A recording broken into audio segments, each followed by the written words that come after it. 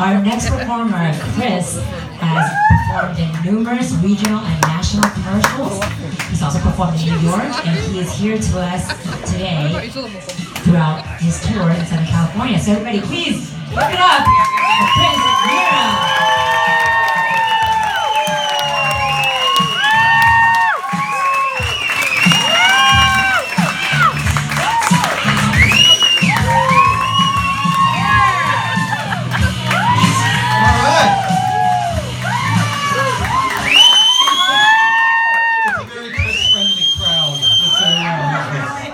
Like half my town, Rancho Santa Margarita.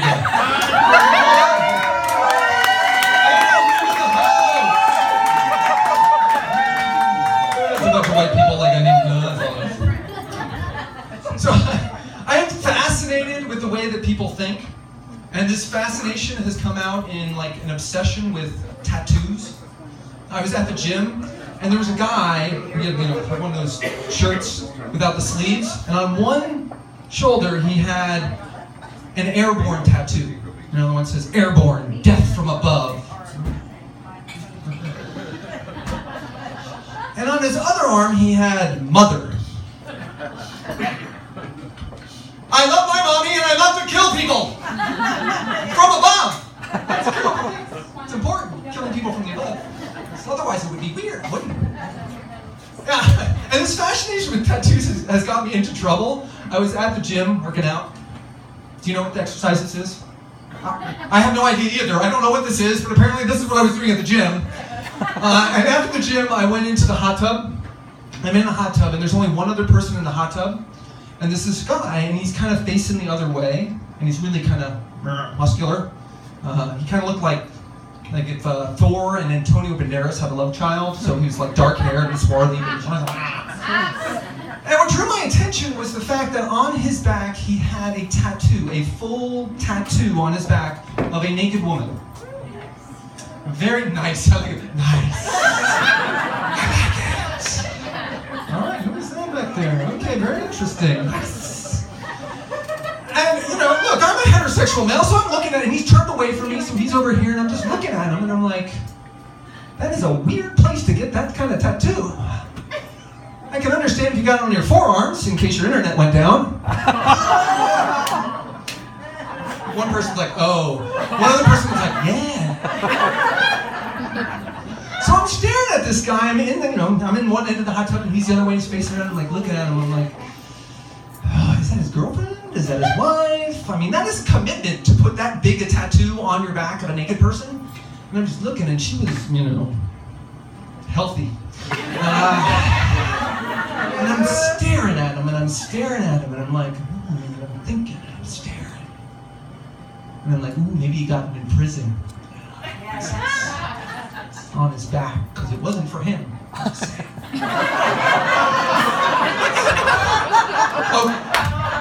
Boomerang joke.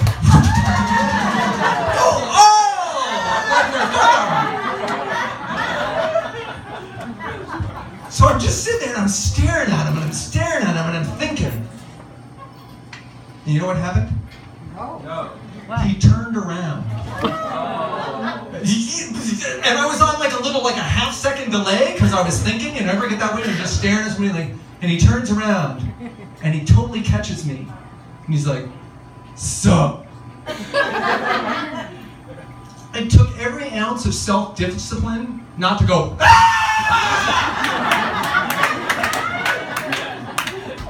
So instead I was like, sup? He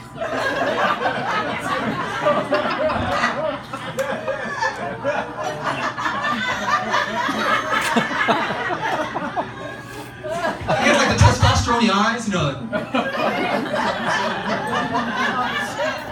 there's me like, it got awkward. Kind of like it was just here, So when it gets awkward, I feel like I need to fill the void. So I'm like, hey man, I like your ink. I saw a show on Bravo, is all I'm saying. He's like, thanks man, you think you're getting something? And I'm like, I was not prepared for this question. I'm like, yes, I'm thinking of getting something. And he says, so what are you thinking of getting? And And I just totally blanked. I just panicked. I'm like, rocket ship, space car, I want a pineapple, I don't know, Martha Stewart. I swear to you, what came out of my mouth was Martha Stewart. Now, Mr. Testosterone Eyes is like, Martha Stewart? Why would you get a picture of Martha Stewart? Good question! Well, you see, I was on a game show. You've never heard of it. It didn't make it a pilot. My wife and I, we had the kids, and she met my kids, and so, you know, she became my godmother. I was just totally free-form lying, right? And he's like, Martha Stewart, okay. And I'm like, yeah. I was thinking Martha Stewart or a dragon. Dragon! Dragon is a perfectly acceptable answer when somebody asks you want a tattoo. They never give you follow-up questions. Why are you going to get a dragon? Because it's cool. Martha Stewart. I had to change gyms. I'm never going to remember that lie. I'm going to be working out whatever the hell this thing is. He said, hey, did you ever get that tattoo of Martha Stewart? I'm like, Martha Stewart, yeah, I was going to get a tattoo. No, I decided not to get a tattoo. You know, I want to keep this button pristine. You guys laughing at my pristine body, okay. Fair enough. Did anybody make any New Year's resolutions? Yes. No. I don't want to fail in the 3rd week of January. Yes. One person. Yes. That was me to say nice person. Oh, there you go. Nice. Yes. Oh, you want to know what it is? Well, no, I just want to know. Are you still on track for your New Year's resolution? Good for you. Don't ask me tomorrow. It was not to drink. So I have a New Year's resolution, by the way. Actually, it's more of a goal. I'm more of a goal. I don't like New Year's resolutions. I like goals. So I set a goal to myself to see my abs again. Like, I know enough about anatomy to know that they're there, right? Because I'm not talking to you like this. So I'm pretty sure that they're there. That was a nice feedback sound. Oh.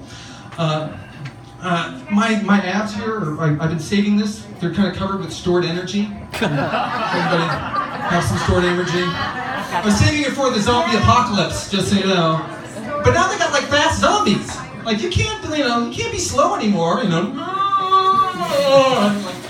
just gonna speed walk away from them. They got the fast zombies now, right? So you have to be in shape. Look at this. Now, are there fish zombies? Yes. Yes, there are. Our zombie experts in the crowd here. Thank you for that. Because I've never heard of fish zombies. Because if the zombie apocalypse comes, I'm just gonna go swimming. There's no way that the zombies know how to swim. That's all I'm saying. They're all like, go to the beach, wave hits them like, it's all the fish eating zombies. Did you get that? No? That was not clear, but that was fish.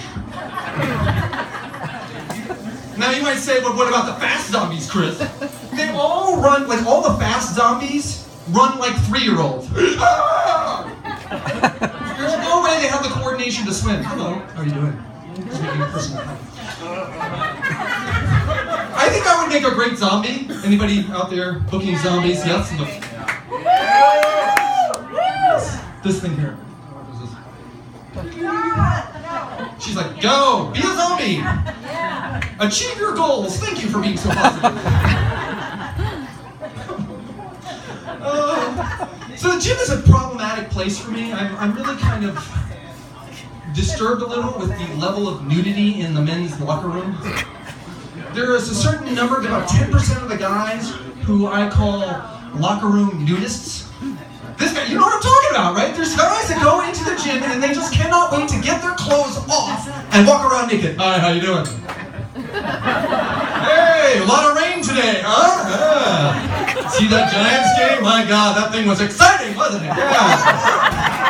How's your kids doing? I have a general rule. I don't want to talk about the weather, sports, or your kids until you put on some pants! Put the dangly bits away is all I'm saying. It's like these guys are reliving like their ancient Spartan heritage. You know what I'm talking about. And ladies, I'm sorry if I gave you the wrong image. It does not look like the movie 300, where all the guys who are naked are the ones that should be naked. I want to be very clear on that. It's not like, you know, what is it, Chippendales, right? It's not like, look at me. No, it's like your banker, your lawyer, you know, those guys. She's like, did you hear that? She went, ew. Oh my God. You think it's bad for you? Imagine what happens for me. So I actually gave them all like Roman names. Now, there's Horatio Soaps Too Much. I know this about them because the shower in my gym was designed by the same people who designed the shower for Leavenworth Prison. It's nozzle, nozzle, nozzle, nozzle, nozzle, nozzle, nozzle, nozzle. You walk in and it's just hot dogs and buns is all I'm saying. And you're just like, hello. And there's the one guy like, hello, how you doing? Hey Chris, how's it going? I shower, I come out. He's still cleaning himself. I'm all the same. Soap's too much. That's all I'm saying. Soap's too much. Horatio, she's like, oh. You're a visualizer, aren't you? You're going to enjoy this next bit. Okay. She's like, oh. Yeah. And then there's Claudio, abuse his wifo.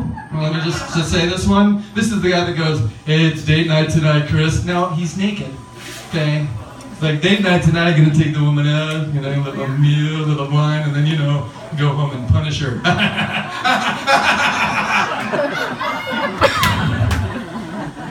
Calm down, okay? I need to move somewhere else now.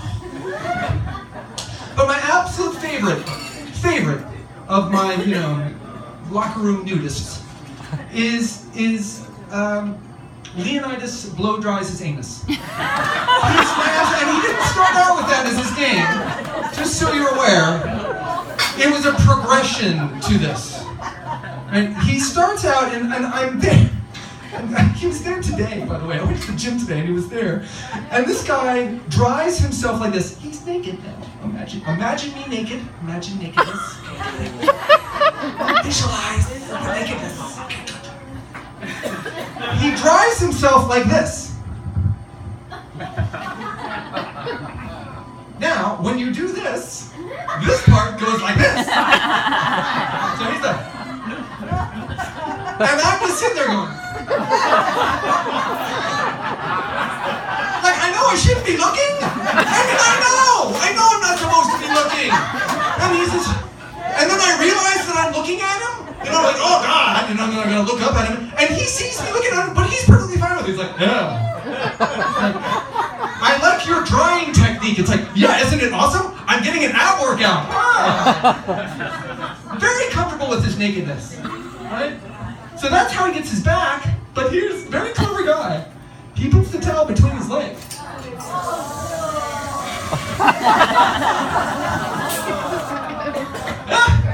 Ew. Yes! This is what happens in the locker room. These guys, there's about 10%. If there's a bell curve of nakedness, the 10% on this side, they just love to be naked. But how he got this, and he was literally at the gym today. I was working out and I'm like, oh, there he is. Here it is. You know the hand dryers? You know the hand dryers? Yes. So in my gym, they have two levels. They have the one for the tall people, and then they have the one for the shorter people. Let's see if I can get this here. It's got this level for the short people, right? Now, it's got a nozzle on it just like this, but you can turn the nozzle normally facing down, you know, to dry your hands. He turned it up. Yes, he did. And you know, it's like I saw him at the moment of discovery. He had been at the high nozzle drying his hands, and I think he read the sign prevents chafing, and like a bubble came to him. He's like, I'm not chafing.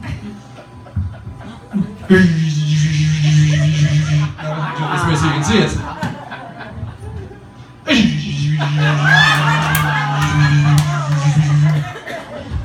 And then the smile that came across his face, like, I know his wife. And I got a really scary image in my head after that. Oh, shit.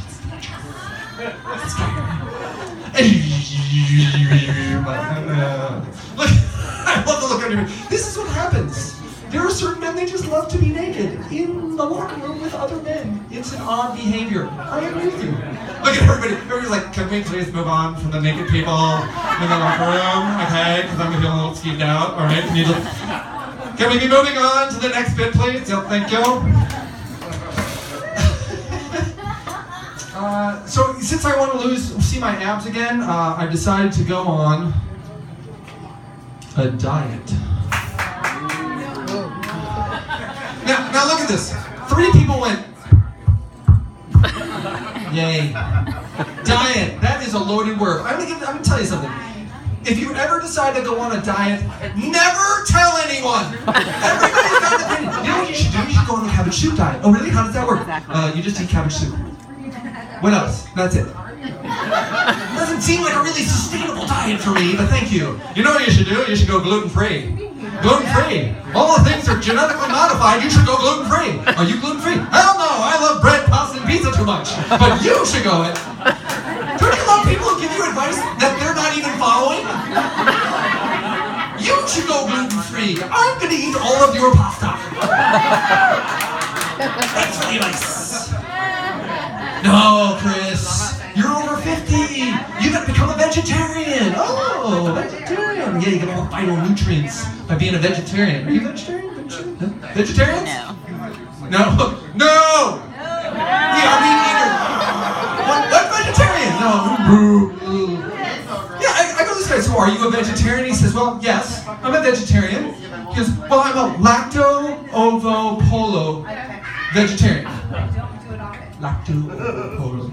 So what exactly is a lacto-ovo-polo vegetarian? Well, I eat cheese, I eat eggs, and I eat chicken. Occasionally I have some beef for, the iron and some fish. All right, if you're eating cheese, eggs, chicken, meat, and fish, you don't get to claim to be a vegetarian. You get to say, I like vegetables. That's all you get to claim. You don't get to claim vegetarian status. And people are like, no, don't be a vegetarian. You have to be a raw vegan. Ooh, okay, why do I have to be a raw vegan? Do you know that if you cook food over 180 degrees, it destroys out the enzymes? Oh. Chris, you're eating dead food. Oh, dead food. Dead. Yeah, I'm okay with that. In general, I like my food to be dead. Yeah, I don't want live food. Chris, you want to get shredded? You want to get shredded? You gotta go paleo. Paleo. Okay. Paleolithic man went out and he hunted things and gathered food. That's what you have to do. You have to go paleo. And I'm like, yeah, but then we have to ride the weird shoes with the little toe things in it. I don't think paleo's for me. And that guy's like, you know what you should do? You should go on a face diet. Face diet. I'm like, oh, I've never heard of that one. What's that face diet? I only eat things with a face. That's right.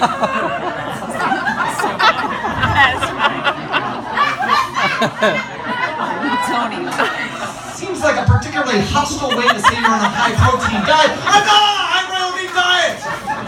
I don't eat soy, that's protein! I eat things with a face! Apparently, he's on the face diet!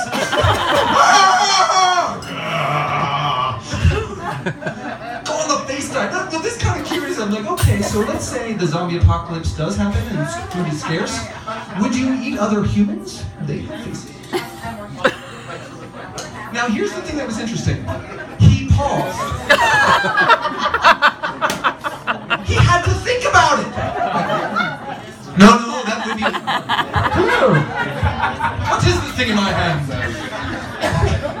He's like, he paused. Like, oh no, that would be bad to eat other people.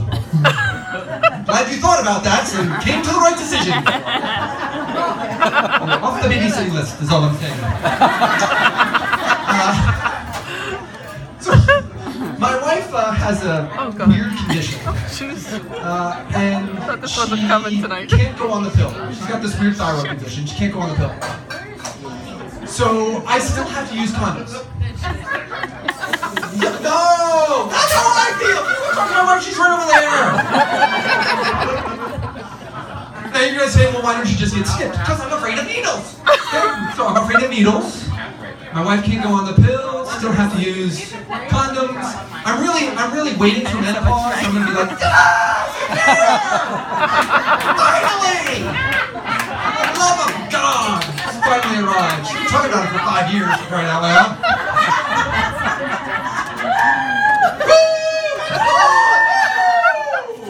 Women's March. Let's cheer for menopause. Okay. Actually, I struck full. Okay. Very nice. So I have to buy condoms, and so I've decided, like, look, there's nothing I can do. Can't change my wife. I'm afraid of needles. Yeah. So I go to buy condoms, and I have a little fun with it. Okay, I buy condoms. I buy some lube. I buy some whipped cream. And then I like to buy things that don't exactly go with that, so I buy like a pineapple. And some water balloons. And I put it on a little treadmill. And I love it because always somebody's going to be like, my favorite part is when there's a woman behind me with like little kids, and she's like putting her stuff on, and they're cheating, and one of the kids goes, "Can we get some water balloons?" Drawing attention to my basket. And I just look at her and I go, big weekend plans. This was my favorite response. My favorite response was when she goes, she looks at me, she looks at her 3 kids, she goes, "I get it." Favorite response, all time. Everybody, thank you so very much. My name is Knierim.